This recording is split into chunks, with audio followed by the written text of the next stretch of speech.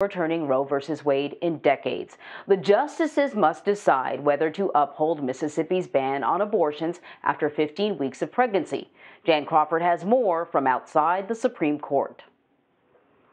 Well, there already are protesters here on both sides. Thousands more are expected before the Supreme Court wraps up hearing arguments in this case that really could determine the future of abortion rights in America. And it is a case that started in the Deep South at a clinic known as the Pink House in Jackson, Mississippi. Shannon Brewer has spent most of her working life on the front lines in the fight over abortion. This is the one that I can honestly say worries me more than any of them. In 20 years at Jackson Women's Health Organization, she's come to expect protesters and has long had escorts to help the patients inside. We're out here trying to guide them all through it. For years, the doctors here at Mississippi's only abortion clinic have flown in from out of state and tried to stay anonymous. There's only a few of us that are available to come to the state.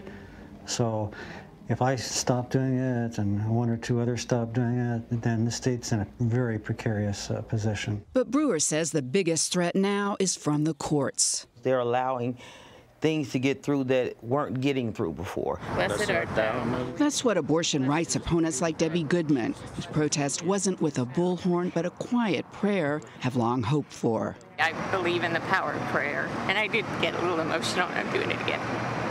I just feel like prayer works. And, you know, if I think about what's happening possibly there right now, it just breaks my heart. Jackson Women's Health sees 70 to 80 patients a week, including some women who travel hundreds of miles from Texas. In September, that state banned almost all abortions after about 6 weeks.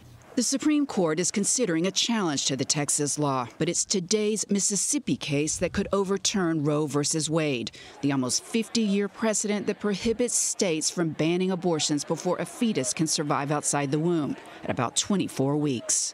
With 3 new conservative justices, all appointed by former President Trump, who supported overturning Roe, some see this case as their best chance. I do hope that they outlaw Roe v. Wade. And conservative-leaning states are ready. 21 states already passed laws to ban all or almost all abortions if Roe is overturned, while more liberal states are taking steps to protect access to abortion. Back in Jackson, Brewer says she knows what would happen. They would definitely ban abortion in Mississippi immediately. Yes, and several of other states too. Now, the Court of Public Opinion is also weighing in. A CBS News poll found a 2-to-1 majority supports keeping Roe v. Wade in place, with Americans saying that it would be a step backwards for women. But if Roe is overturned, most Americans say there still should be some restrictions on abortion. Anne Marie? Jan, thank you. Well, Barbados has officially ditched Britain to become its own republic. Prince Charles was there to witness the historic ceremony. We'll take a closer look at that story in our Royals report that is straight ahead. And later on Red Blue,